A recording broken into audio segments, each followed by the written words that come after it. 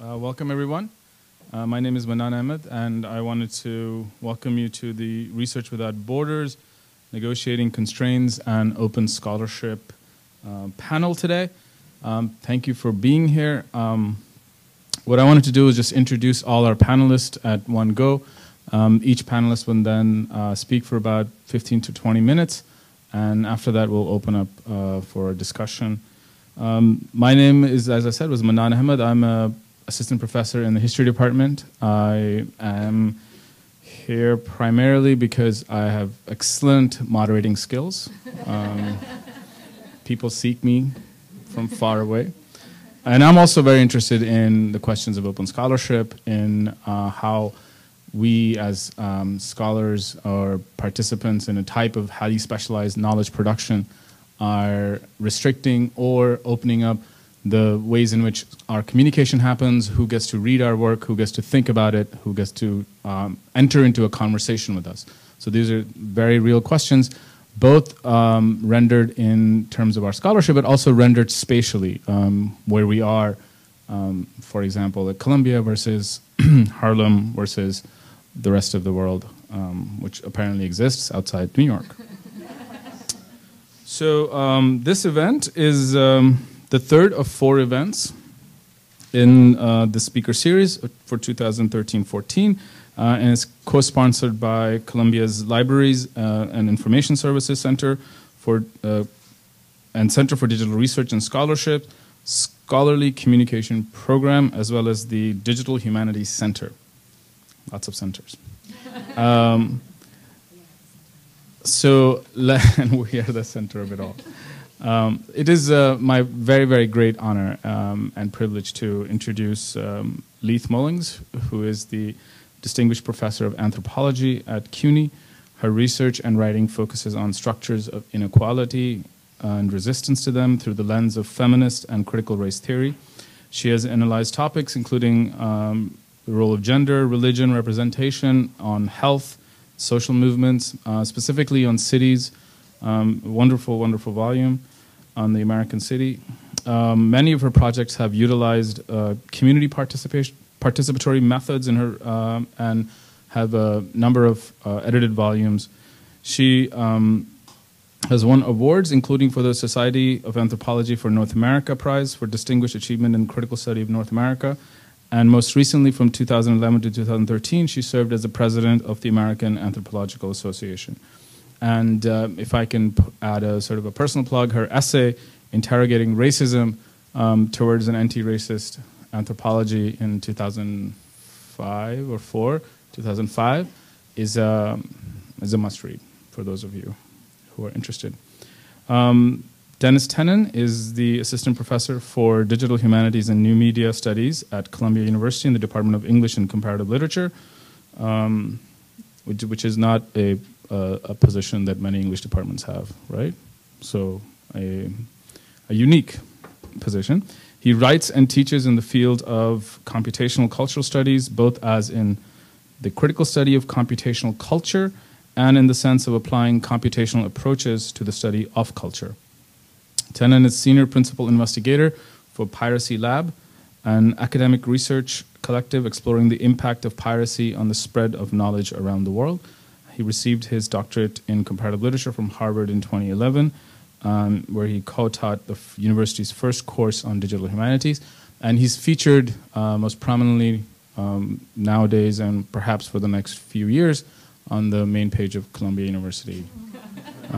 So there's a running feature. Leela Prashad is the co-founder and chief data scientist at Nigel. In her role at Nigel, she collaborates with organizations to help them tell their stories through data and mapping, and opens two-way lines of communications and participation with both the communities she's working with and with the public.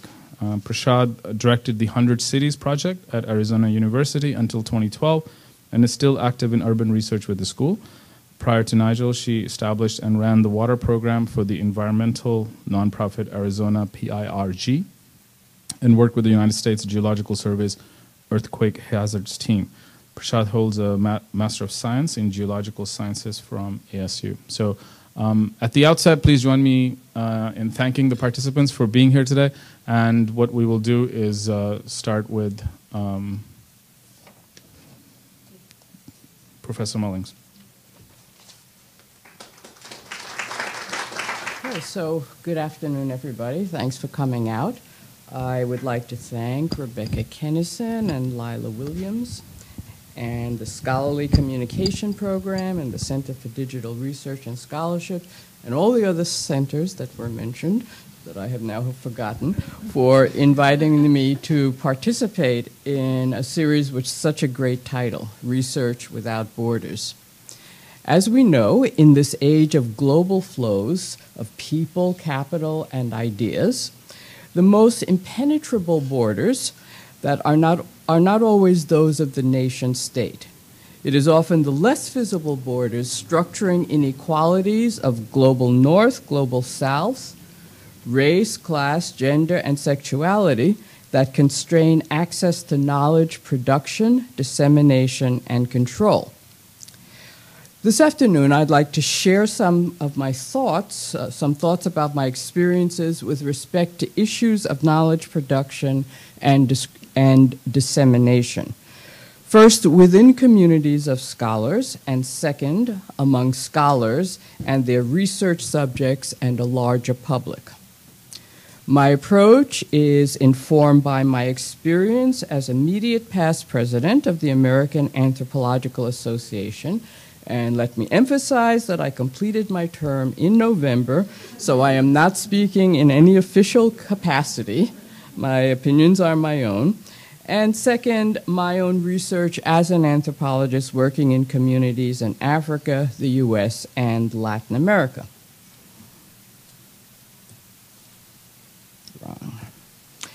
As president of the AAA, one of the major issues I immediately confronted was the sustainability of its publishing program. And Rebecca and I have talked about this at some length. The AAA is an organization of approximately 12,000 members, 1/5 of whom work or live outside the United States. Membership rates are determined by a sliding scale, and journal subscriptions and our annual meetings are the main sources for operating expenses of the association. As we say in our publishing facts, the AAA is unique among scholarly associations for the range and breadth of our publishing programs. In addition to our flagship journal, the American Anthropologist, 20 sections publish journals in partnership with Wiley-Blackwell. We belong to the World Council of Anthropological Associations. One of the major concerns of our international members is the hegemony of Anglo-English anthropology, as they call it. As you know, many UK and European universities are perhaps even further along the road in contending with what Marilyn Strathern has described as an audit culture, a context in which the impact factor of citations and other metrics of questionable evaluative power are heavily emphasized in determining hiring, salary, and promotion. Several of our international colleagues have informed us that in their universities, publications in their own languages are considered inferior, with publications in English and published in American or English journals being the gold standard. They speak of global hierarchies and the core and periphery of power in knowledge production. While the American Anthropological Association is not in a position to transform these global relationships, we have established a Committee on World Anthropologies that is charged with broadening anthropology's presence internationally, but also with recognizing and debating diverse views in world anthropologies.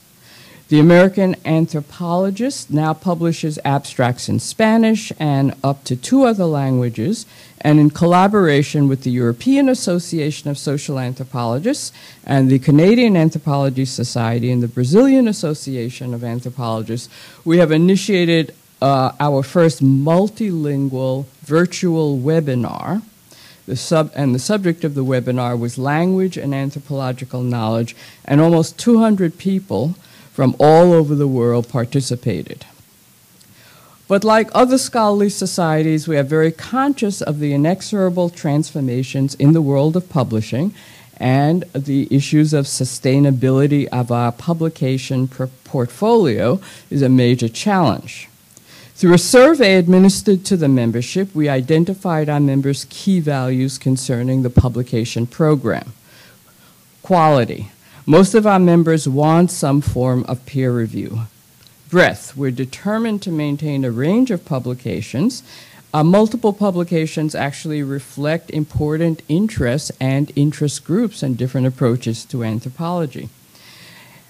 Accessibility, with respect to improving the availability of our publications all over. AnthroSource is distributed free of charge to historically black colleges and universities, tribal universities, and qualifying institutions in underdeveloped countries. 89 years of content has been ungated. Some of our journals, such as North American Dialogue, have for some time been digitally and publicly available.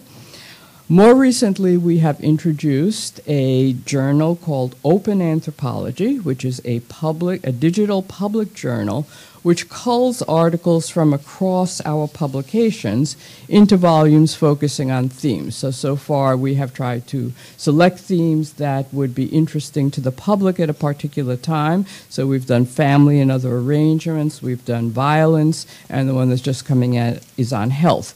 So these articles are ungated for 6 months. And then finally, one of our premier journals, Cultural Anthropology, has now moved to an open access platform. But of course, our members are very concerned about sustainability, advancing research, and continuing our diverse publishing program. However, the issue of how to address cost implications while maintaining our other values is a problem we have yet to solve. Most of our members, in keeping with the last phrase of the Association's 1983 Statement of Purpose, quote, "The dissemination of anthropological knowledge and its use to solve human problems," are committed to the broadest dissemination of anthropological knowledge and many to open access. However, the majority also strongly oppose author submission fees, or raising dues to a level that could support the operating expenses of the association. For the most part, cultural anthropologists do not receive large grants that would pay author submission fees, and many of us feel that an author fee system would contribute immensely to the already existing inequality among scholars with respect to who is allowed to produce knowledge, divisions that already follow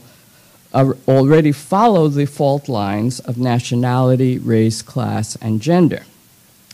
Armed with an analysis of our publishing program produced by consultant Ryan Crow, the association is in the process of thinking creatively about new directions, including a gradual move to digitalization, a more rapid move to digitalized and open book reviews, and various experiments with open access.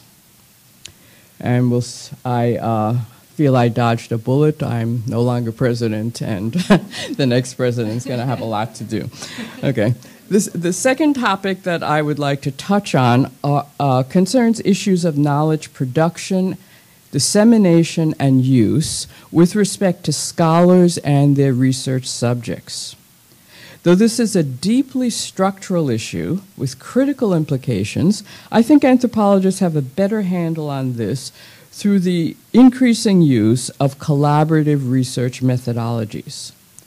Community-based collaborative research, which involves research subjects in issues of knowledge production, dissemination, and control, has a long history in Latin America, in African American studies, and more recently in feminist methodologies. It is now more common in the United States, but when I did my first formally collaborative study in Harlem in the 1990s, this study was among the first initiatives by a national institution, in this case the Centers for Disease Control, to award a large grant to a community-based organization to conduct basic research. They would award them to do other things, but not to conduct basic research.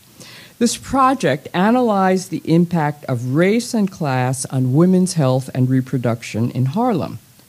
We involved the Harlem community in the research through a community advisory board of 24 people representing the various elements of the Harlem population, who advised us on all aspects of the research.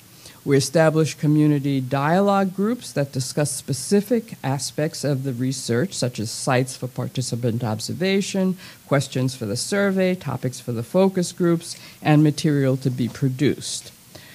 We held open community meetings at each stage of the research to present research issues and findings. And we would just hand out leaflets on 125th Street asking people to come. We disseminated the results using various modes of communication, including books and articles in scholarly journals and lectures at scholarly meetings and medical and public health schools, but also produced brochures, fact sheets, and held neighborhood meetings. One such brochure, written to be accessible to the general Harlem public, explained health disparities, the need for research in Harlem, the methodology of the study, and most important, the ways in which community members could use the results of the research. In another project involving 5 communities in Manhattan, we produced brochures modeled on the Harlem brochure in English, Spanish, and Mandarin. Now, of course, we would make greater use of digital resources, though I'm not convinced that they would necessarily improve dissemination in all circumstances. And I know I should have digitalized these, but my children were busy, so I actually brought some hard copies, which I will pass out for you to look at, and these are of the brochures, and I'd appreciate it if you would return them. Could you pass them out? So that's the brochure, and they're in various languages, and what you'll see is the way in which we try to address it in a language that anyone could understand. I am now involved in a project initiated by Charles Hale of the University of Texas, Austin, and Pamela Kaya at NYU, to undertake a collaborative comparative study of new forms of racism in 7 countries in the Western Hemisphere. This particular project would be described as activist research, defined by Charles Hale as, quote, a method through which we affirm political alignment with an organized group of people in struggle and allow dialogue with them to shape each phase of the process, from the conception of the research topic to data collection to verification and dissemination of results. We've held meetings so far in the US, in Bolivia, in Colombia, and in Brazil. I think all these are Brazil. And we intend to develop Guatemala, and we intend to develop teams of scholars and activists drawn from organizations of indigenous and Afro-descended people as well as from the academy. The goal is to engage critical race theory developed in both the North and the South, to deploy the anthropological anthropological approaches of comparison and collaboration with the intention of generating new perspectives, new theoretical perspectives on race and racism, and the effectiveness of strategies used to address them. Our hope is that the data produced by this project is not only theoretically interesting, but can be disseminated and used to empower our research subjects. The New York African Burial Ground presents another extraordinary example of community collaboration and democratization of knowledge. Some of you may remember that in 1989, what is now known as the African Burial Ground, one of the largest colonial urban burial grounds discovered thus far, was rediscovered in Lower Manhattan as the General Services Administration began preparations to construct the Fred Weiss Federal Building. In 2010, the National Park Service asked Donna Davis and I to conduct an ethnohistoric study of community activists who were involved in a 10-year process of marches, protests, and direct actions to preserve and memorialize the site. After significant pressure from the community, Dr. Michael Blakey, who was one of 5 African-American biological anthropologists in the U.S. at the time, became the scientific director of the African Burial Ground. At issue here were real questions of hegemony. What is considered to be knowledge, and who is allowed to produce it? For example, was race to be defined by narrow phenotypical indices, or was a diasporic perspective to be applied? Blakey involved the community in developing research questions, and the kinds of research questions they came out with were very different than the kind of research questions that the scholar may begin with. They were interested in origins of the people, the quality of life, rituals, and other modes of resistance. And scholars may be interested in that or they may not, but this is what the people who were concerned with the African burial ground were interested in. In 2010 and 2011, when Donna Davis and I interviewed a sample of the participants, even after 2 decades, they continued to be extremely emotional and sometimes cried while recounting how and why they devoted 10 to 20 years of their very busy lives to this effort. The bottom line was their intense awareness of the common practice of destroying and misrepresenting African American history. As one participant put it, quote, "The burial ground is obviously not just about some people who died a long time ago. It's about people that all the history books tell us were not even here. When I say to people that New York had the largest enslaved population outside of Charleston in the 1700s, people are just floored." Another participant put it succinctly, "The burial ground fought the lie. Not only that there were no black folks here, no slavery in New York, but that they resisted, created families, and created a society despite the boot on the neck." Perhaps the most important was their recognition that knowledge production is profoundly political, that the power to transform the future rests in part with the power to interpret the past. Thank you.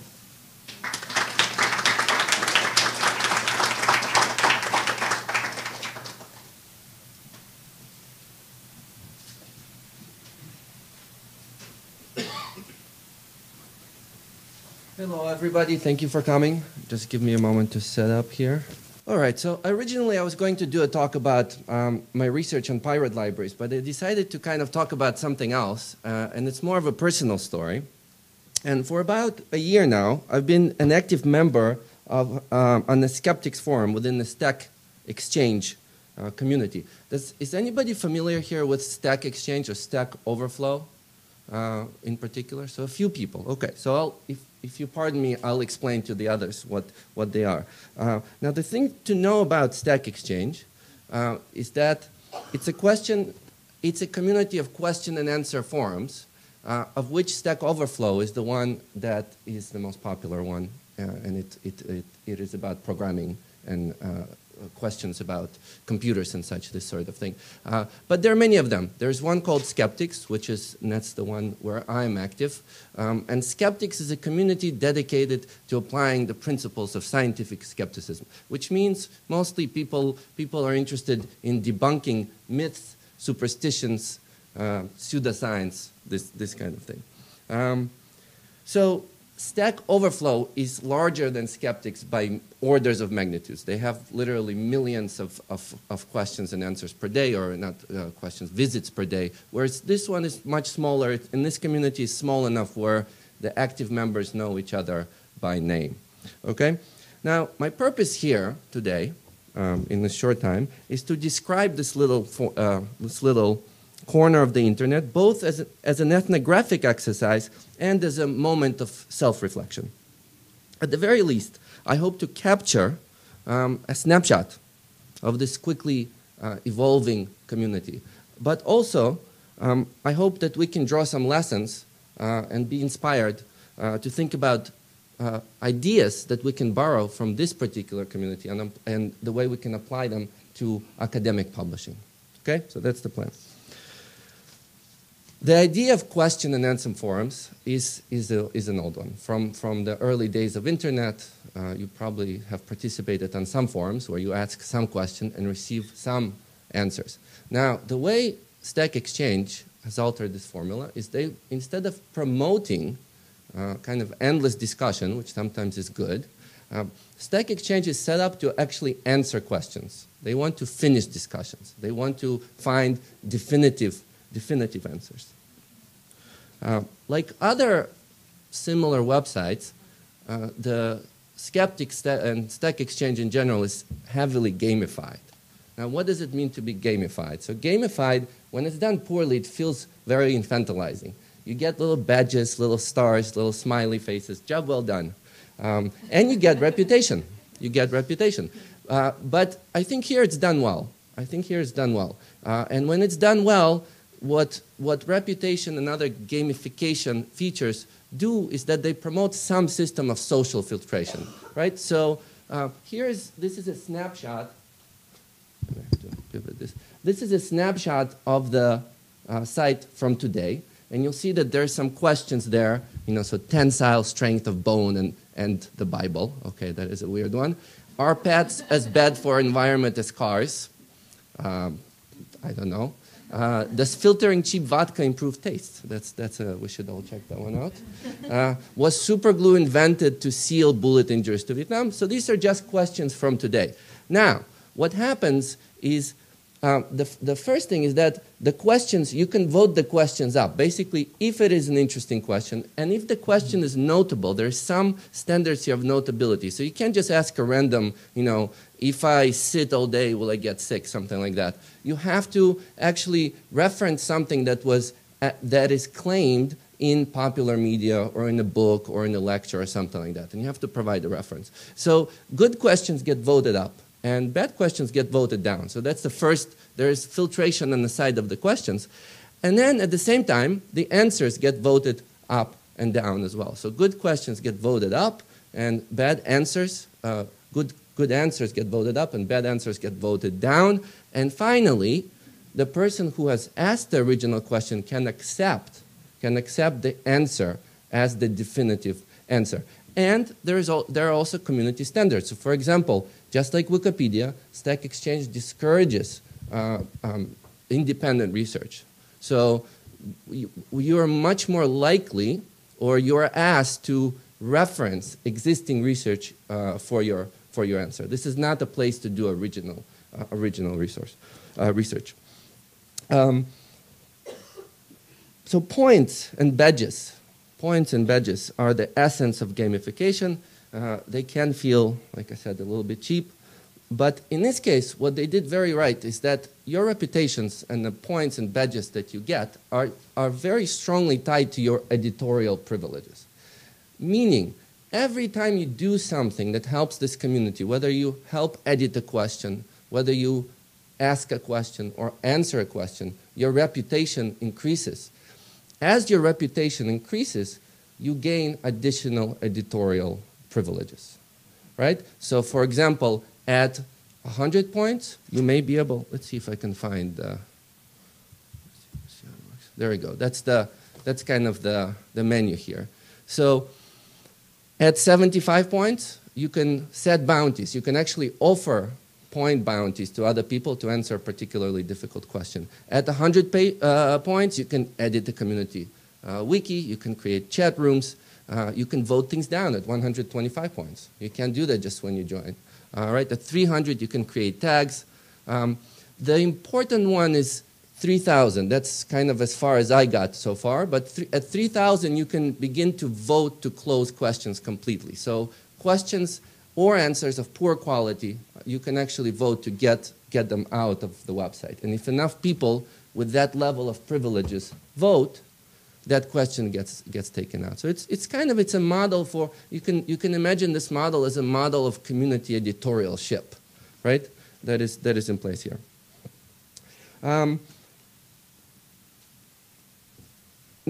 Stack Exchange sites tend to cluster around communities of expertise like programming, physics, photography, and English language usage. There's one for historians. The skeptics community differs slightly from these, in that it is the forum for applying the general principles of scientific skepticism, as I mentioned. Let me tell you perhaps some of my most popular answers on this site. So those are my answers. I've had 36 answers. So one of the most popular ones is, do wild dogs use trains to commute to and from Moscow? And the question is, yes, they do.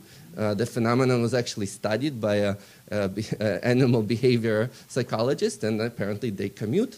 They take different, they kind of transfer and return to the original point of departure. Turns out to be true.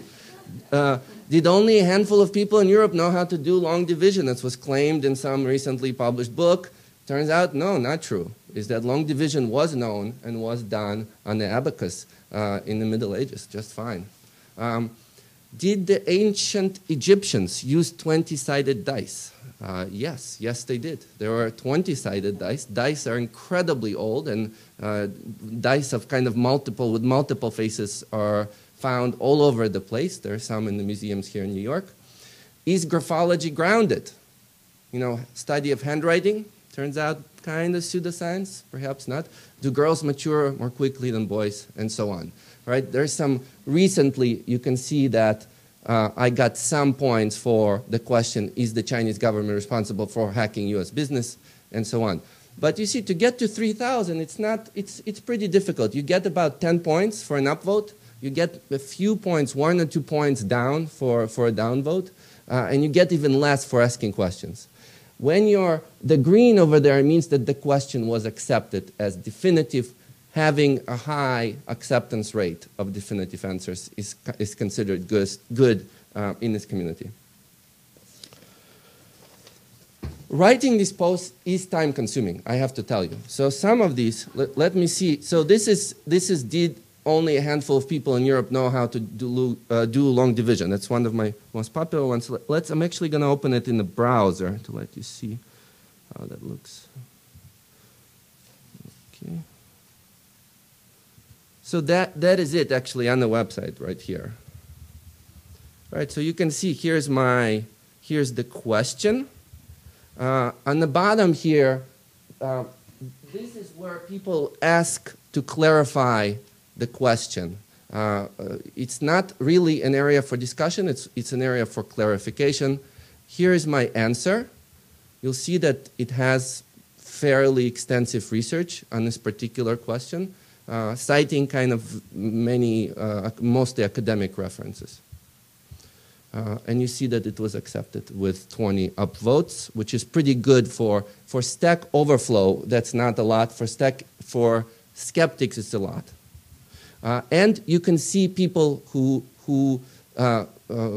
comment on my answer and often suggest improvements or ask to clarify something and so on. Okay, so that's how it works more or less. So this could take a few days. Probably the longest one took me up to a week, but it also sometimes takes a few hours. And the question you might be asking, why do I do this? Why, instead of doing other things, like writing a book. So why do I do this? Why do I do this? And I try to answer it for myself. I do it, well, first of all, it's fun. It's pretty fun to do what we are good at, which is scholarship, and apply it to questions that are not exactly, our everyday research. So after kind of researching stuff during the day, I go home at night and I research more stuff on a completely random topic, which is somehow entertaining.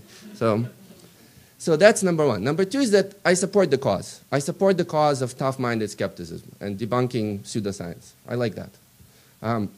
Number three, and perhaps most relevantly to our conversation today, I do it out of a sense of civic duty. Most of the sources that I bring to bear on answering these questions are closed, right? But for me, they're very easy to get to. JSTOR, PubMed, those are my kind of strongest tools, and I can search them very quickly, and they're paid for by Columbia University. So I feel a civic duty of exposing some of these closed sources to the wider world and to quite an international audience who does not have easy access to these resources. So I do feel like this. And plus, I'm incredibly interested in the mechanisms of filtration and in what we can borrow from forums like Stack Exchange for academic publishing. So for me, it's kind of, I'm looking at this community and studying this community to see what it can tell us about academic publishing. So what can it tell us about academic publishing? What do I like about this community? First is that it's quick. You publish right away. Now, of course, much of very poor quality scholarship gets published right away as well, but with time, it begins to sink, right? It leaves the front page. So kind of there are strong mechanisms of peer review and social filtration. Number two, it's visible. So as somebody who used to edit an academic journal, I know that most of the work that we put into academic publishing is completely invisible, right? Whether it is you're editing or you're reviewing for a journal, you don't really get any kudos or any reputation for this. Here, your work is visible. Anything you touch, you get points, and with more points, you get privileges, right? So this type of setup encourages virtuous participation. It encourages people to do reviews quickly, right? To edit other people's work. And because the point system is exposed and it's explicit, the economy of prestige is completely transparent, or mostly transparent, right? Unlike the way it works in the academic world. So I like that. Fourthly, or whatever number we're in, efficient peer review filters. We talked about that already. I think it does, you do tend to see high quality posts bubble up. And finally, you have connection. You have immediate feedback from the community who's reading and responding to your research. We can imagine, following this model, imagine an academic journal where you gain reputation for being a virtuous participant in that particular ecosystem. And when you are a virtuous participant, you get certain rewards. For example, your paper gets reviewed quicker, or your paper gets reviewed by other similarly virtuous participants. Imagine a journal where the editor is not just a random famous person, but a person who has actually put in time and effort into building up the community. So that's it. That is Skeptic Stack Exchange. You can find, thank you. You can find a version of this talk on my website.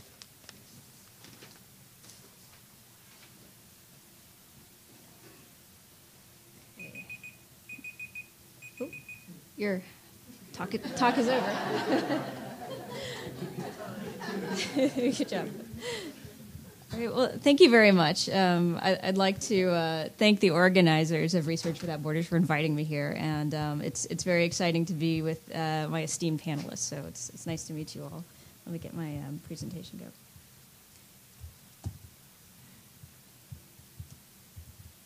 Okay, so again, I'm Leela Prashad. And I'm currently the chief data scientist at nigel.org, and I'm also a researcher on urban remote sensing using satellites to study cities. So I'm going to talk today sort of both my interests, my academic side and the work I do with citizens and NGOs and nonprofits, and some of the data tensions between scientists and citizens. And these tensions are not new. As Dr. Mullings was showing, there's a rich history of thought about the academic community and, getting the results of academic research to impact communities where that research is conducted. So this question, how can data and research conducted at the academic level benefit people in the community? This is something that I'm coming to from my background as a geologist, geophysicist, and working with nonprofits and NGOs, and thinking about our technology today and the speed at which data and information and knowledge are generated in different areas.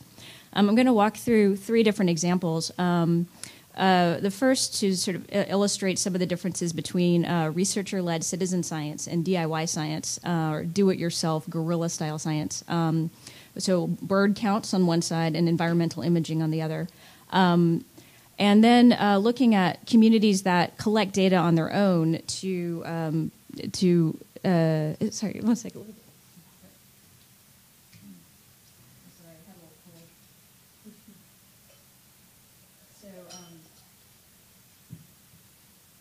So my second area, looking at communities that collect their own data and crowdsource, and how effective they are at collecting this data to address chronic problems like sexual harassment. And then thirdly, looking at efforts where there's extensive research that's been done on communities, particularly impoverished people, say people who live in slums, and how that research and mapping affects them, and how are the people in these communities able to take advantage of that research, or is it a threat to them? So just 2 quick slides about my background. The remote sensing research that I've been a part of at Arizona State University has been focused on giving complex data sets, say like a surface temperature scene derived from a satellite, to urban planners and policymakers and other kinds of academics, say sociologists and cultural geographers, to help them make decisions. And so this was part of my graduate research, but also some of the work I did as director of the 100 Cities Project. Taking information like this and combining it with policy information and epidemiological data to look at the impacts that heat has, say the urban heat island, this concept of the city being hotter than the surrounding rural areas, what it has on people who live in very poor areas of the city versus those just a few miles away where they can actually modify their landscape. And this, for me, being on this side of academia, coming into this as a geologist, I was very impressed at the sociology, the Phoenix area social survey that was done, and the connection back to the community. But even within this project, there were some interesting tensions.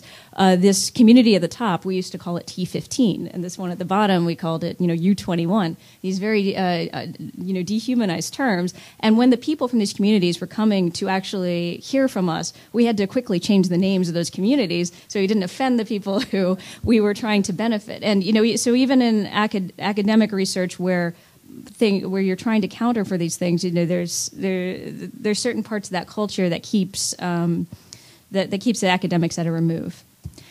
And so on my other side, I've for the last few years worked with some colleagues working with nonprofits and helping them with their data needs. So seeing within groups, from groups working on elder care issues all the way to water pollution and climate change, some of the power structures within even these own organizations and the way that they think about knowledge and information and data, and the way they connect to the people that they serve versus their funders. So this has been a good education for me in learning about just data and how organizations who are looking for social and environmental change use information. So I'm going to start with citizen science. This picture is actually from a colleague, Dr. Lohman, who works with a group called the Tree Foundation. And I see citizen science in 2 different areas. The first being research-led citizen science that's focused on collecting data for a larger scientific effort. I'm going to talk about the Audubon bird count, but you're probably familiar with other groups like Riverkeeper, who do they train people on doing water pollution monitoring. And then on the other side, citizens who see a problem and collect data and information on their own. They're doing science, and they are initiating that work. So on the Audubon Society side, this is probably the gold standard for citizen science. It's been going on for 114 years. Many of you may have participated. Every Christmas, people all around the world look in their backyards, go in the field, and count birds. And people are active participants. They're volunteering for science.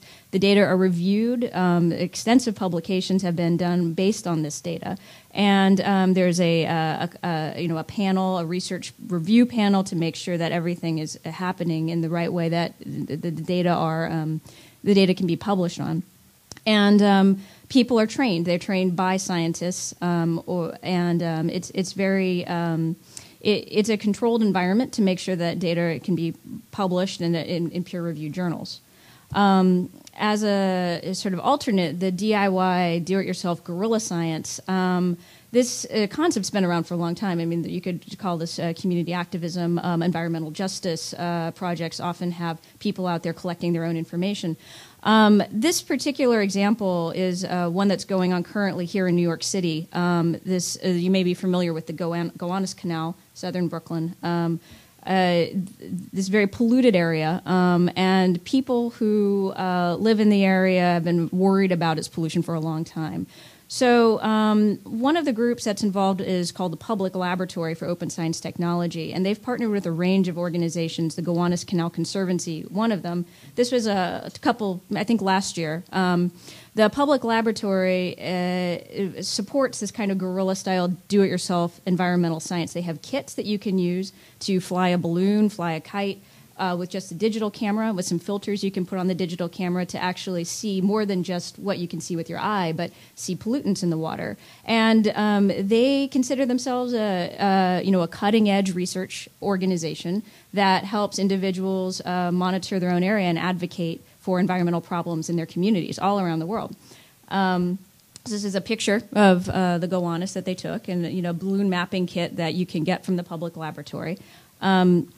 The publications from this particular project and other similar citizen science initiatives are a little bit different. The work involved was very high level.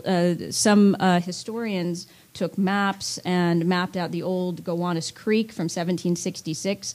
This at the bottom is a thermal infrared image of some of the pollution in the water. And they used this to come up with proposed plans, so proposed porous cobble areas that could help groundwater infiltration, reducing pollution into the canal. So they're producing things that are high level, but there are scientists, of course. These are very educated people, but they see themselves as driving the science. That no one was looking at this area, and they are the ones who are the scientists here. And so they are very proud of the fact that the EPA has come to them to make community plans, to plan for the redevelopment of this area. And the groups together have this digital library, and that's where they're publishing their data and their publications like this proposed plan for these cobblestone areas. So that's one example of citizen science. This is another area. It's also data collection by the community, but not a traditional environmental science focus. This is a project that we were a part of to map sexual harassment in Egypt.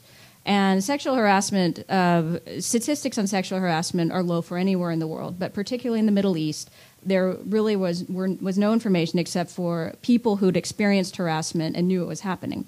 And very often they were told, especially in Cairo, that, you were wearing a short skirt, or maybe this is just, white women tourists. It's not really happening to good Egyptian women. So this Egyptian Center for Women's Rights, starting in 2005, so before smartphones, before Facebook, social media, they started doing the study, and they found that 62% of Egyptian men admitted sexually harassing women, and more than 80% were being harassed. And so a colleague of ours, she was working for this ECRW at the time, and her belief was that actually it may be even women in full burqa, women who are very observant, that are being harassed the most. And so we worked with her starting after this 2008 with some new technology. With a open source package that allowed for crowdsourcing. So we built a website and we set up a mobile phone number where people could, after being a victim of harassment, could say on their mobile phone or on the website, this happened to me and where it happened. And there's an Arabic version, but this is the English version. And Rebecca, who had worked at ECRW, made sure that we kept these categories exactly the same as the previous survey so they could be comparable. And right at this time, this crowdsourcing efforts were being done for disasters, say Haiti. This is the same tool, actually, that we were using that this crisis mappers group put together, which they built in the wake of the Kenyan election crisis in 2007. So it was a very useful tool. Of course, crowdsourcing has gotten a lot of criticism, especially a tool like this. You could say quite a lot. This is targeting a certain population. They have to have a cell phone. And they, have to think about the fact that they were victimized and they are seeking help. So this is targeting a very small percentage of the population. However, it's the only data that are available now to understand sexual harassment in Egypt, in Cairo, and actually through the Mubarak regime, through the revolution, and what's happening today. So what's interesting is that, so we started that website in 2007, and then worked with them. And the women in Cairo who were running this project, the map became less and less important over time. People are still reporting, but in fact, if you go to their website today, you won't find it easily because the map created a community groundswell, and they started to develop programs and trainings and safe spaces within the city. So in the end, the technology was somewhat of a distraction for them. They were getting a lot of attention from the media for the map, and they wanted to talk about their community building. So they have statistics now, and it's all from that crowdsourced data, which you can poke a lot of holes into. But the thing is, it is the only data set, and I know of no other data set about sexual harassment anywhere in that region of the world. So that was an example of a data gap that this community wanted to fill and use for advocacy. So another example of maybe sort of the opposite, an area where that has been thoroughly researched, but the question is that information coming back to the community? Vulnerable populations are studied by many groups, international development groups, governments, for a variety of reasons, many to try to help those people and serve those people. Slum mapping is one area that I've had some experience with, and it is both a threat and an opportunity for communities. It's something that participatory mapping, much like this picture here, where people draw the resources in their community, the pathways, the power structures. This has been going on for decades in anthropology. This is a very established process. So, in 2010 in India, the government planned to map slums with satellite data. And, this quote, "We plan to map the whole country so that we know about the slums in each city." If you trust your government, you think that your government's providing you great services, you'll think, oh, good, we're going to get things. But, if you read that and you are a group or you're a person living in a slum, you know that this means potential eradication. You're always fighting as a undocumented person or person living on, unofficial land for your space. So, there's some groups that worked with the technology available to deal with this. This plan to map all of the India's slums is happening, and this process is called the RAY process. It stands for a particular community. So one of the organizations, a very established organization, the Shack and Slum Dwellers International, and in conjunction with one of their partners in India, the Society for Promotion of Area Resource Centers, or SPARC, put together a platform of very basic technology, GPS units, using Google Earth to map their own community, so translating some of that participatory mapping they were already doing into digital technology. And this is for the communities to understand themselves, to know what resources they have, but this is also a advocacy piece so that they don't become eradicated, or so at least they can have some platform from which to defend where they live. And SDI, the Slum Dwellers International, is nominated for a Nobel Peace Prize this year. So on the other side, who are the other people who are studying slums in various ways? There's certainly many social scientists who study slums and vulnerable populations. As a person who is familiar with satellite remote sensing, this is the kind of satellite research that's done on slums. So I've been in several workshops where people really would like to have an automated way to map slums because humanitarian groups want to know where the vulnerable population is. Planners and policymakers also want to know where those areas are for a variety of reasons, maybe to provide services, maybe to get those people to move away. So, this is one example of a pretty established process, taking in satellite imagery, geographic information systems layers, running a classification on that, and developing a map where I think here this sort of blue, the cyan color are slums, and pink is not. So there's nothing wrong with this process necessarily, but if you go back to the way that these people who live in the slums feel about their community, this doesn't represent that. These are just colors on the map. It doesn't show any of the complexity and the resources of the community that's alive on the ground. So this research could ostensibly be used by people who are trying to support the people on the ground, but it's disconnected from them. So one example of a project that potentially bridges these two communities is a project called Map Kibera. And they partnered with OpenStreetMap. They're a part of a group called OpenStreetMap to map Kibera in Kenya, a very large slum. So I'm not a part of their group, but when they were presented to me initially, it did sound very, people from the West coming in with GPS units and, coming to help these other people understand themselves. It has become very successful. It's been mostly taken over by the people who live in Kibera. And there are multiple ways to access the map data. There's paintings on the walls in Kibera. There's also more traditional community-based mapping and planning sessions. And for everyone else in the world, you can access this data through OpenStreetMap. OpenStreetMap is kind of like a Wikipedia of Google Maps. The maps are there of roads and streets and resources in the community, buildings, parks, and you can also take that information, take all of those shapes and all of those attributes, and use it in your own work. So Map Kibera has gone on from just mapping to being much more of a community-based group. So it's sort of moved away just from the mapping technology. But the data are here and they're live, so you can go in and you can see this at any time. What I think would be great is if researchers like the previous slide, the remote sensors, were to combine this when they did their work to show that there are people on the ground at a very basic minimum to map some of those resources with their satellite-derived data. So I have some general questions for discussion, and I don't think that I'm not coming from the perspective that the scientific community, academic community are evil in any sense, or that the DIY community is stands to take over everything either.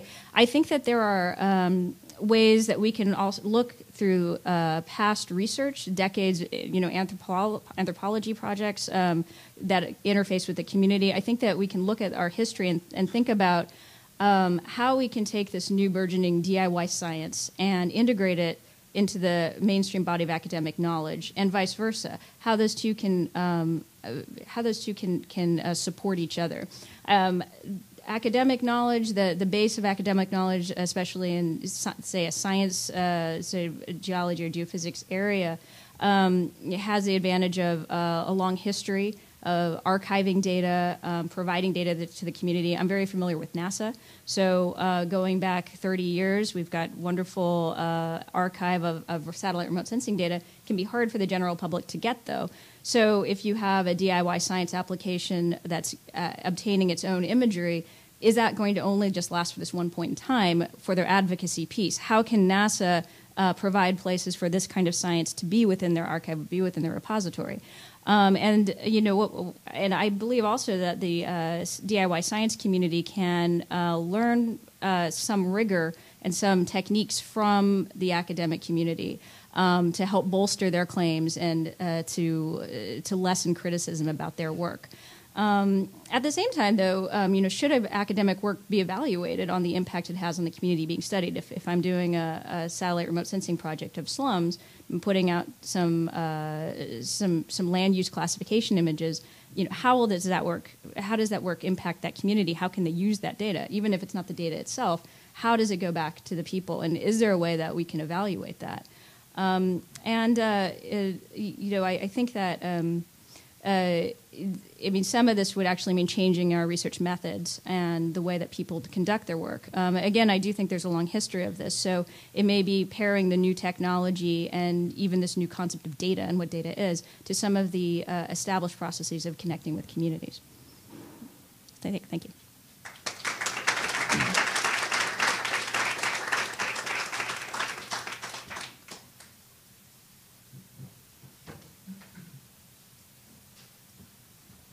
Thank you so much. So we had sort of really, really rich talks. All three were, I think there were some commonalities, at least that came to my mind. I think one thing that all of these talks were, all three of these presentations revolve around with the question of the relationship between scholar and research, scholar and community, scholar and activism, and how we define the word scholar here, whether this is something that has to be understood in the more technical academic sense or otherwise. And I think the tension between these various roles that we all play within our community, within our effort to make a better, ethical, more moral universe, and our need to disseminate our information. I think all three of these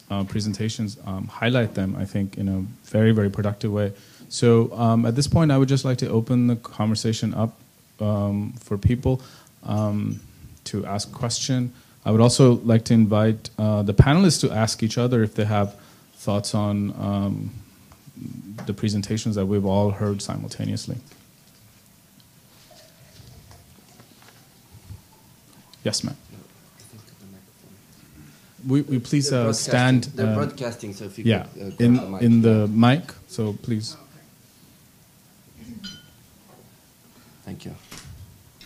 Well, I wanted to thank all three speakers. It was really great. And I'm just wondering about the ramifications of critical thinking. Because, for example, when you were talking about trying to crowdsource information about and be skeptical about things, it reminded me of Snopes. And it reminded me of an email I got today that evidently there's a email going around that the storm this coming week is a hoax. From what we've been going through, I'm not so sure about that. Doesn't seem like a hoax, but anyway, I would just love to hear more about the importance of critical thinking and how can we get students to really see the importance of it, since they're surrounded by Fox News and the New York Observer, which I do believe has had a vendetta about Schneiderman. So,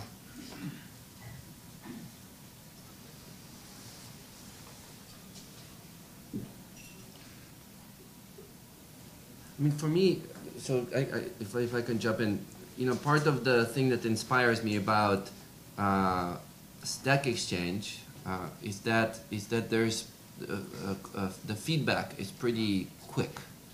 In other words, many of our if you think about social filtration in general, whether it's in the news or in academic publishing, it's fairly slow, right? So in the humanities, you might submit a paper, a year is normal for review. It would not be unusual.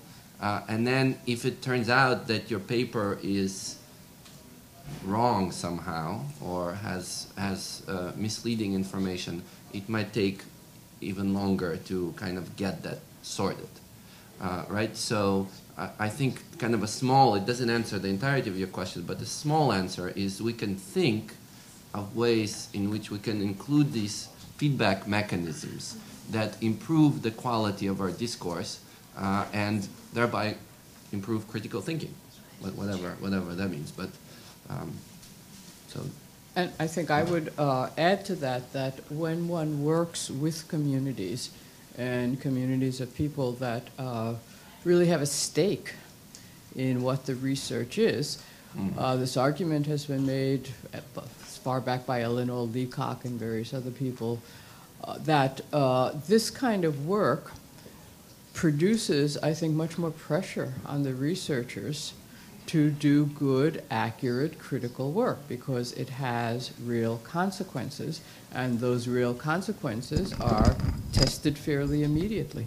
And you continue to theorize and you continue to think about what you're doing as it is tested in practice.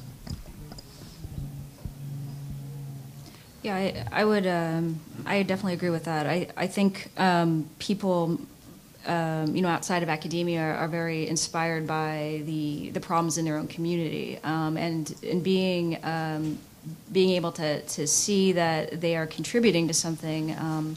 Whether that's something very mundane like the bird counts, or going out and doing water sampling in your community. I mean that kind of citizen science is very effective, and especially in getting people aware of other problems. So I think for younger people, especially. It could be a driver to do some of their own DIY science or DIY other kinds of community activism. I do think that it can be difficult for people, though, if you're not being taken very seriously. There's many environmental justice projects for people in the community have been trying to, say, prove a cancer cluster, something like this, and get derided by academics. So I think that in that sense, some of that skepticism and what the barriers they see from the establishment drive them. I think that on both sides of that, there's people participate on both sides. Thank you for your presentations. I'm interested in your thoughts about who ultimately owns the research data. Your point about the how can research methods be changed to incorporate local knowledge and give back data to the community? It seems interesting that we have the federal government now looking at open access and saying, the federal, the taxpayers are paying for this research. The research data should be made openly accessible. In the DIY citizen science, how do you see that relating to this push for opening up the research data more broadly?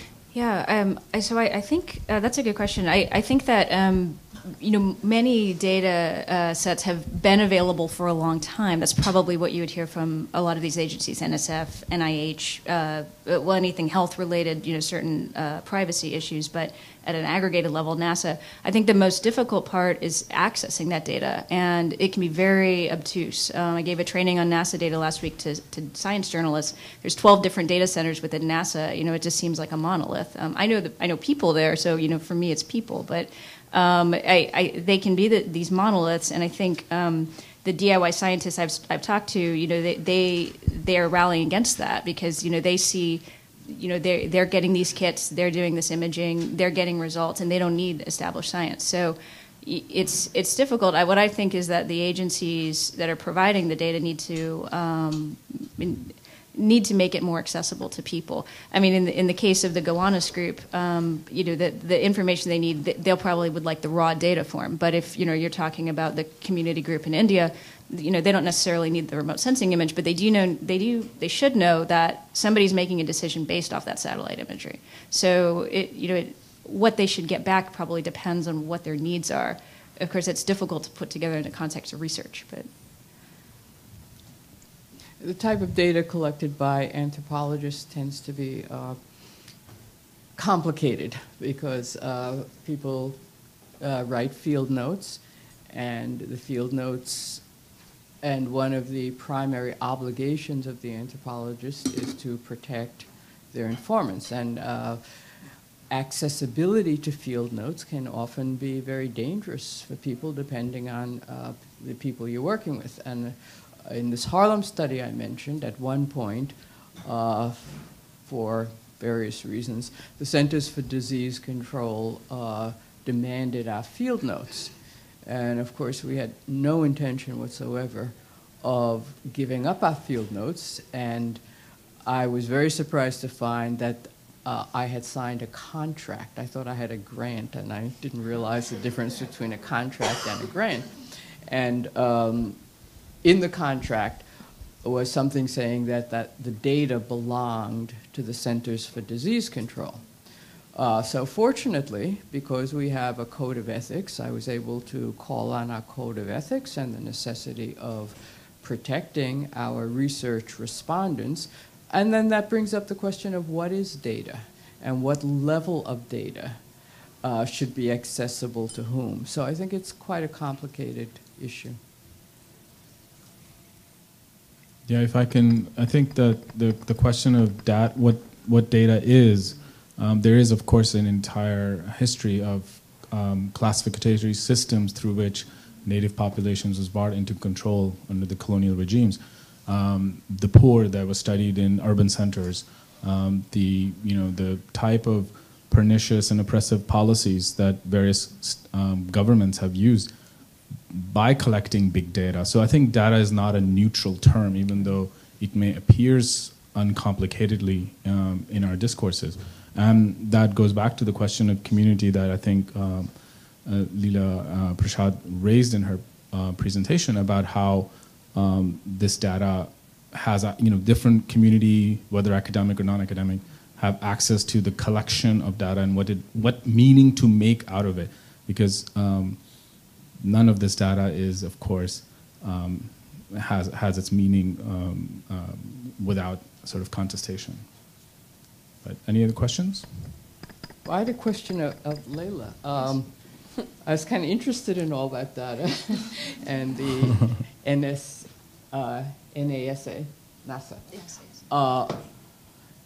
And I wondered about the various uses of all of that data under various kinds of circumstances and whether people think about that. Yeah, I mean, just thinking about just particularly NASA, I mean, it's such a range of information. There's climate change vulnerability studies looking at potential areas for, say, water inundation, but then also regions of soils that are becoming salty or saline. So, I had, back in maybe 2007, I had heard a story of Indian farmers using some of this information. Farmers in Mumbai, their land was being taken by the Mumbai government. They were saying, it's unarable, it's saline, and they were using some of this complex satellite data to show that their land was actually not saline. So, the range of information you can get just from this one particular technology, the satellite or something flown on an airplane, these sensors, it's vast. So the kind of research represented by this sort of slum mapping, it's very basic. They're only really using the kind of imagery you'd see in Google Earth. Just something that you can basically recognize with your eye. So even scientifically, I often feel like they could be doing something a little bit more complicated, but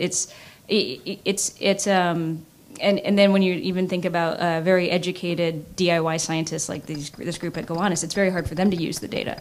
So, and then thinking about their own participatory mapping, we've been using data like in these terms, but I don't think anyone in a community where they're doing participatory mapping thinks of that as data. In this context, it would be one layer within several other sets, say a satellite image of salinity. But how do the people in the community? How can they make decisions based on that without thinking of themselves as data points? I think is important.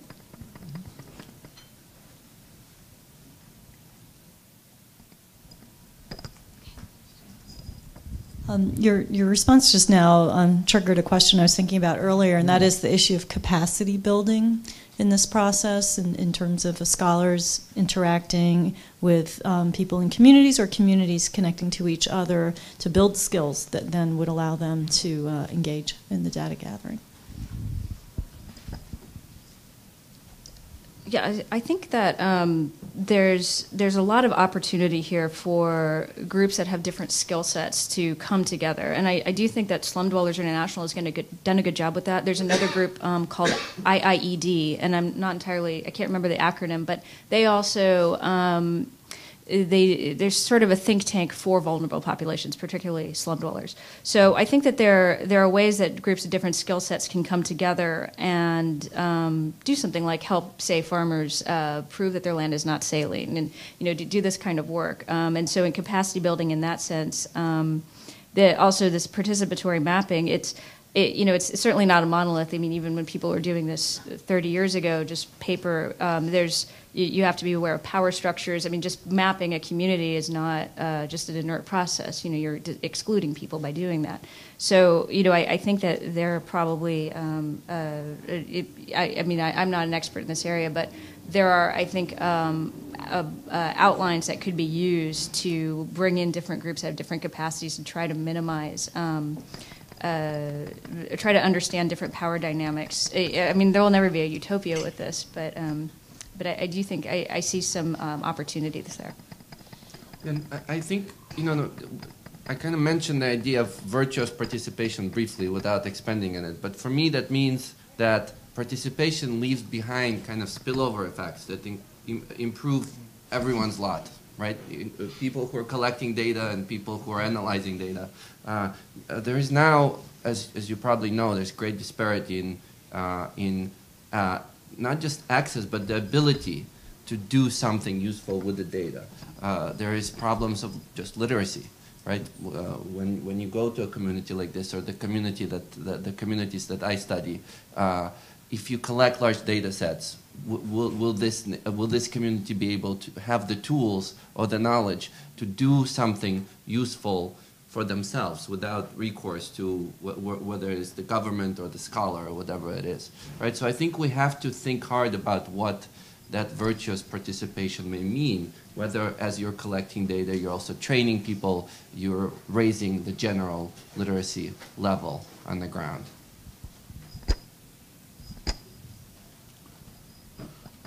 Maybe I can jump in with a question.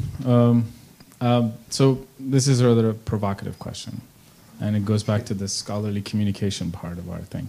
So as you mentioned, Dr. Mulligan, you mentioned as part of your research in Harlem, you mentioned a distribution model, which I want to ask if we have any better distribution model than that, or is that which is the brochure or pamphlet at the street corner.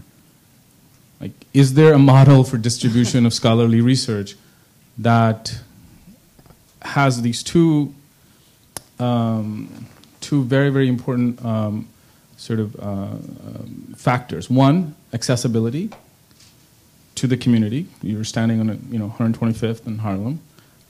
And two, accessibility in terms of language, in terms of if you put your research on a brochure, you are simplifying, clarifying, codifying. So can we do better than the brochure? Is the brochure is the way in which we need to think about non-digital methods, because a lot of time we don't have electricity, let alone mapping technologies to figure out how to get access to to community to research. So.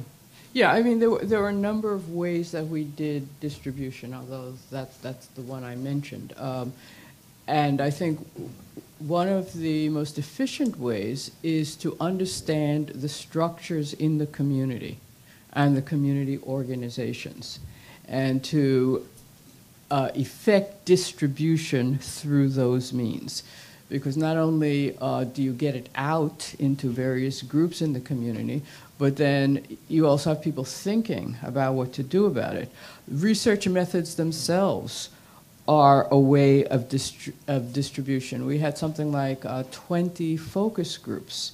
Never intended to have that many on different topics, but people loved focus groups.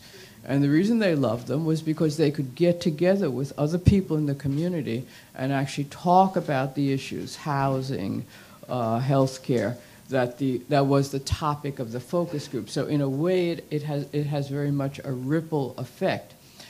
There were also community meetings. There were also press conferences. There were also various points at which, for example, Giuliani tried to take away money for the WIC program. And so people got together in the community using some of the research that had been done to actually oppose Giuliani. I think also that people use different levels of people can use different aspects. We made up a set of slides which showed the community at a given point. And we use the traditional indices that are usually used, the level of unemployment, the level of vacant buildings, etc. And we showed them to our community advisory board, and our community advisory board said, well, you know, you have been giving us your structural analysis all this time about why people are poor and that poverty is a relationship, etc. Why don't you construct another set of slides that demonstrates the strengths of the community? How many people, despite all this, are employed? How many buildings, despite all this, are occupied? And so that's why the brochure that I showed you actually had as a title, The Strengths of the Community. Now, this is where they came into great conflict with the Centers for Disease Control, because the Centers for Disease Control actually had a rather pathological model of the community. And no one denied any statistics. It was really what kind of perspective do you take on the research? So they suggested to us, why don't you go out and research the number of complaints of police brutality? Why don't you go out and research the number of mothers who are sitting in the offices of legal aid trying to get their children out of the, you know, problem tracks in school? So what I found was that nobody disputed the need for accurate research. It was the context in which it was presented and how it was used. And if you present it in a context that people can use it, they will distribute it. Just mine. I have a small comment here. Is that I think all three talks, they feature some idea of embeddedness, where you do your research kind of on the ground, directly engaged with the community, and therefore you communicate by the modes and the media of that wherever you're embedded, right? So when you're online doing piracy stuff, you like tend to hang out at these forums, right? Why? Because that's where that's what the people use as their primary research tool, and for them that is the primary mode of communication. If you're elsewhere, maybe it's the pamphlet. If you're, it really depends. So I think this idea of thinking of research as embedded in particular geographic space, but also a particular mental space and a particular media space that suggests ways of communication that are appropriate for the context. I think for me, thinking about the, standing on the street corner, giving out the pamphlet, and maybe making of understanding the community dynamics, the places of worship, the schools, that makes I can see that process. I think the online communities that you've talked about, I think it's less clear to me, and I participate in these. I do Stack Overflow, OpenStreetMap, Crisis Mappers. It's the community is harder to visualize, and I know there's been some recent issues where people, who is a part of that community, and what are the who's being left out, and how can you participate? I think that there's questions around this, and I know in the OpenStreetMap, one of the communities has had some problems with some issues where people were feeling discriminated against just on online listservs, and there really wasn't a way to it wasn't obvious what that power dynamic could be. So the sort of the shifting, flowing nature of these new forums online where we're participating and advancing questions and doing research. Maybe in a few years, down the road, we'll understand better. But even though I live in this world, just the brick and mortar aspect of standing on a street corner with a pamphlet makes more sense to me. I was wondering about crowdsourcing. I think somebody raised that issue, and the problem of critical thinking and having really critical, viable research.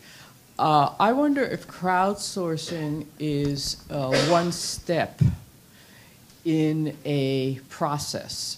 One of the things that interested me when I was with the president of the association was that we began to take up the issue of adjuncts. I don't know whether everybody realizes it, but now 75% of classes across the nation are taught by adjuncts. Most of them are, the vast majority are people who are just off tenure track but are doing it full time. And that this number has, within the last 10 years, the number doubled.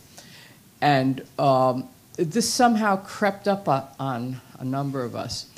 And there is a crowdsourcing website for adjuncts that people have been very active on. And it has begun to produce some interesting information that we cannot say the extent to which it is accurate and which is national, but it has given parameters through which one can then begin to ask questions about what's happening. And in addition to that, I think has assisted in the organizing of this group of people. So I think it has a number of different possibilities. There's a question. Yeah? Yeah, hi, I'm Alex here. I'm at the libraries here. And I deal with a lot of humanities scholars from all range of disciplines. And one of the things that I also saw that your talks had in common is that all of you are presentists. You are working with present day problems. I, on the other hand, have to deal with a lot of folks working with the past, and not necessarily with the past that connects directly or evidently with the present, where the community is the stacks. Some of these disciplines, like philosophy, are disciplines that are engaged in a dialogue that does not necessarily, I'm not saying this is a general rule, not necessarily engage with communities directly, and I always feel like I must defend that scholarly practice. So going back to Manan's question about then what we're doing is how does it define a scholar? In your own experience, how do we come up with a working model for what scholarship is to be in the 21st century that sort of reconciles what we may call pure research or historical research, or deep book research, with the type of research that is embedded as you guys practice? Is there a way in which these two models can coexist, perhaps through a continuum going forward? Well, I was going to say, I mean, my immediate response is I don't think that the presentist, not presentist thing is at issue here, because you can imagine many historical problems that are particularly amenable to crowdsourcing, for example. So it just depends on the task at hand. So let's do like the very, very canonical examples. Wikipedia, something like Wikipedia, an encyclopedia which has small articles. That's a good task to crowdsource. Why? Because it's modular. It has tasks that you can work on it for 15 minutes, you can work for 20 minutes out of your day, and together achieve something greater, right, as the sum of its parts. A novel is not a great candidate for crowdsourcing because it's one long chunk. It's more difficult. It's not impossible, but it's more difficult to make it modular. It's more difficult to integrate the individual research, right? Articles just follow each other sequentially. A novel the pieces have to fit in a much more finite way, right? So not a great candidate for that approach to scholarship, to that approach to crowdsourcing. So I would say we can think about historical questions that can be addressed or studied in a more modular way, and some of them are like that. And then there are other questions which really require a single brain, sustained attention, long-term commitment, and that's not going anywhere either. And I would say that all of these historical issues have relevance to the contemporary context in various ways. This semester I'm teaching a class on public anthropology, and I have several archaeologists who are students in the class, and they are very interested in how their work on the history of humankind actually relates to the present, and they find that it does in many important ways that actually make use of some of the kinds of mechanisms that we're talking about with respect to community and community collaboration. I mentioned the African burial ground, for example. The whole question of how history is constructed and who constructs it, wherever it's constructed, in the stacks or in digging in a burial ground, has very important implications for contemporary communities who want to get involved in the construction of that history. Thinking a little about the sciences. So on that citizen science side, it's researcher led. There's and so my view of history, is Earth history. It was one of the first history class I took in college. So they're beyond just people wanting to look at their own environments or bird count. There's some actually pretty successful projects. There's a group called Galaxy Zoo, and people can go and look at images of the universe and pick out nebula and other sorts of other features, other astronomy features. And they're contributing to science and a story about not just our universe but astrobiology. Where did we come from? So people come to that for a lot of different reasons. And there's sort of more on the combining human history and the sciences. There's been projects to document how people responded to events like the Dust Bowl. So combining, I can't quite remember the name of the project, but combining science data that was taken from that time. So weather information, crop information, how the dust plumes moved, and how people then, how that affected different people. Was their house inundated with dust? These sorts of things. So starting to pair those two. And on the sort of DIY science side, I think that people are very focused on the here and now, but there's a project called I See Change, and this is sort of a journalism science project. They are interviewing people throughout the world and getting them to talk about how climate has changed just in their lifetime. So I think that there are some ways to crowdsource this. I think they probably, from my perspective, fall more on the citizen science side that's researcher-led, but I think there's some good DIY side too. On this question, yes? Hi. Since I work for an encyclopedia, I wanted to object to the idea that actually doing modular encyclopedia things in something like Wikipedia is easy. One of the things that makes that are sort of easier to do for citizens, DIY, whatever we want to call it. Because one of the big problems right now that actually encyclopedias pose, especially on the internet, is the fact that you no longer actually have alphabetic access. So we actually now, by having them on the internet, you can do via hyperlinks and other things, you can actually dramatically change forms of exchange to knowledge. That also dramatically increases the question of how different bits and pieces are connected. And if you look at the editing pages within Wikipedia, you see that people massively fight over what goes in and what goes out. So I'm not necessarily sure that whether actually the definition of encyclopedias will survive the digital age, whether we will actually be dramatically forced to completely revamp how we understand encyclopedias and how they should function on the concept of on the internet. And I wonder whether the three of you could address two more things that I haven't heard. One is the thing that came a little bit up before, is the question of preservation. And that sort of refers to a discussion that I have ongoing with Alex Gill. The whole thing that we have a lot of data produced right now digitally or sort of posted online or privately kept on computers. But how many of these only digitally existent data will actually be lost? And whether we be completely sanguine about it and just say that's normal, that we always have a reading process as part of which only fractions of material will actually survive over medium-term spans, or whether we actually should, when we start to create these data on whatever corner of the universe, should put more thought into it and who's actually financing that.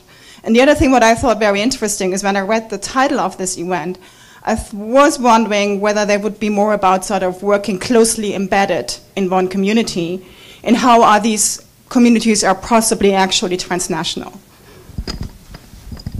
So I have just one minor correction, is that I didn't say Wikipedia is easy. I said it's easier than writing a novel, which is probably true. But it's not easy because there are many Wikipedia-like clones failed before Wikipedia succeeded. So to the point that you have basically people having access to Wikipedia who would not have access to other means. So you get the whole exactly. question of peer review or original research in Wikipedia. Yeah, and the fights in Wikipedia, point is there are fights over in Encyclopedia Britannica also, but they happen behind closed doors. So we have, right, so the fact that we see them is pretty good. So that's just, but that's a minor thing. I do want to address, I think the major thing you're bringing up is preservation. And I think we are kind of in infancy of the problem. Now, there are certain things there are good trends there. So for example, I think PLOS ONE, recently, PLOS ONE is an open access journal for social science research, mostly and science research. They have now a policy where, along with publication of the results, you have to also submit the data, right? And they're considering themselves as kind of an archive of not just the final publication, but the intermediary products of scholarship, like data, visualizations, and so on. But again, we're in experimental stage. Right, so that's my one quick comment. And the second quick comment is that I do have much more. The original title of my talk was called Piracy as Peer Preservation. And you know, I've been thinking a lot about pirate communities and the way they set up their infrastructure to ensure the long-term sustainability and preservation of their efforts. And I think, again, there are many ideas there. Some of them are probably terrible. Some of them are pretty good. But point is we can learn. These ecosystems, if you think about the journal as a vehicle for preservation, has stayed relatively stable for a long, long time. And certainly we can think of ways in which we can improve it and make it more of a, perhaps with the help of the library, perhaps with the help of the very community of researchers that participate in these journals, right? But we can think of ways to make sure that the data survives, the research stays accessible, and so on. I mean, archaeologists are actually at the forefront of that. I mean, there is a database at Stanford where people are actually encouraged to submit field reports and notes that usually don't make it into scholarship.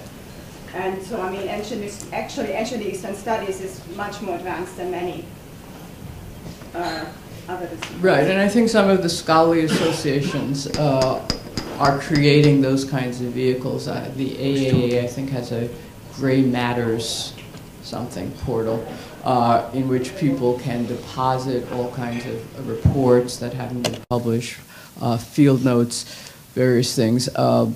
Although I have to say, I wonder whether I really want to deposit my field notes in one of these vehicles. On one hand, you don't want them destroyed. On the other hand, I don't know if I want them to live forever. So. I'm sorry. Are you?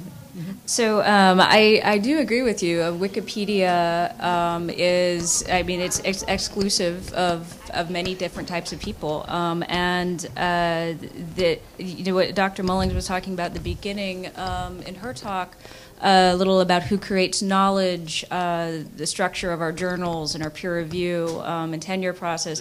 There's been advances, but these are exclusive processes also. I think we understand more about the dynamics within academia than we do Wikipedia or OpenStreetMap or these any of these question answer type forums. There's a lot of people who aren't participating. Wikipedia has tried to address that. They have programs to get more women to participate, but you still have to have a computer. You have to have time.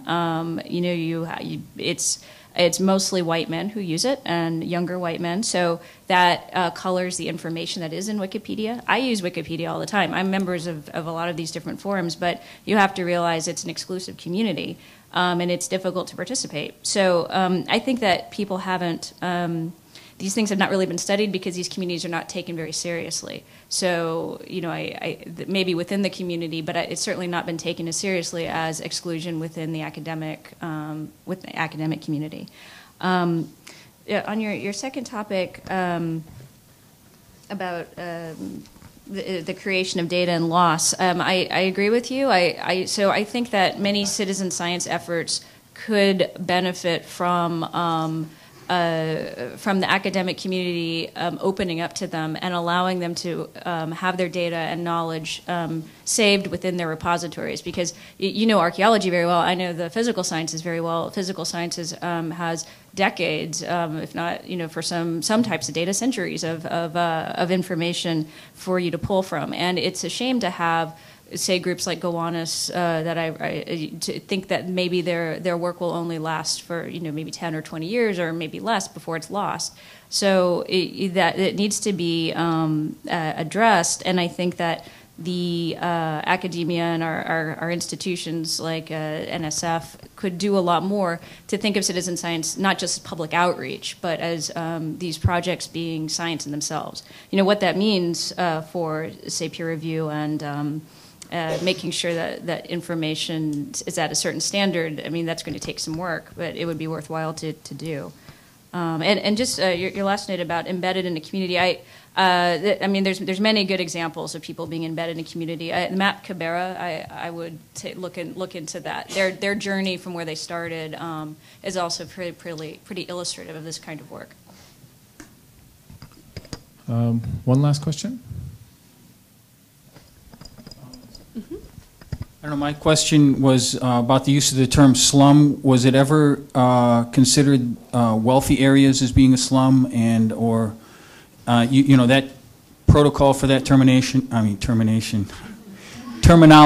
And then also, I had two other ideas. One was about crosswalks, the application of this kind of research at crosswalks, and then also on individual buildings, where very localized, even just one area, and how that might be done. Sure.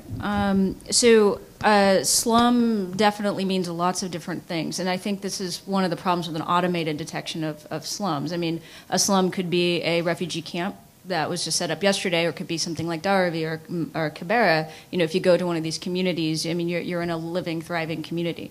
So this term slum, I think, is fraught. But it is something that is used by humanitarian organizations and planners and policymakers around the world. So I think that you're right, and that's why it's been difficult for these groups to figure out a way to do this automated with satellite data. And I'm sorry, your second. Well, it was just, would you be able, as opposed to areas, be more specified in just simply the crossing of those areas, like crosswalks? Oh. The idea that came to my mind was so many pedestrians being killed, and so then how to ameliorate that. Maybe, if I can extend your question. So I think, and this came up in the conversation several times, kind of in an underhanded way. I mean it in a, we didn't discuss it explicitly, but so we are thinking about research that collects data, right? And that data could be used, as you mentioned, just as we can use it to study about the community, we can use it to control a community or surveil a community. And what you're suggesting is sensors, right? We can learn a lot about a community or the city with smarter crosswalks or smarter red light cameras, right? But at the same time, we have to think hard, and that's a question kind of for you guys, is how do we make sure that those very tools for learning about something don't become instruments of control and domination, right? So I don't have an answer, but I think it's there. It's there in the conversation today. Yeah, I think it's an excellent question. And I don't know the answer either, but what I do know is that I think scholars have a responsibility to think about it. And there are issues of intention, which are perhaps more easily dealt with, but then there are issues of responsibility, where intention was not there. And you don't know how your work will be used. But I think we have the responsibility to think about what are the possible ways that our work can be used, and are there ways in which our work can harm our research subjects. Yeah, I agree. There's definitely a responsibility on the scholar side, or even the people in the community doing the work in their community to think through these things. But I mean, it certainly would be a moving target for whatever data or piece of information that's created. It could be used in a nefarious purpose, or for at least a purpose you didn't intend. So I don't think there's really an answer, but certainly things are happening at a faster rate with technology and our interconnectivity. So it probably means opportunities on both sides, threats and opportunities. So just to add something to that, I think one thing we haven't talked about that we do need to think more about is the whole question of ethics. And we have disciplinary codes of ethics, but it seems to me that research has moved to such a different level that it would behoove scholars to really think more about what a framework of ethics is for a scholar who is working with human subjects. I think that's definitely a call, not just on the scholarly part, but also on institutional level, as universities or as libraries or other departments who collectively produce research, the code of ethics for how that information then gets distributed or who gets access to it, for example. That, I think, also is a purely ethical question for us to have access itself. So I just wanted to thank everyone for a stimulating and fantastic panel, and thank you all for being here this afternoon.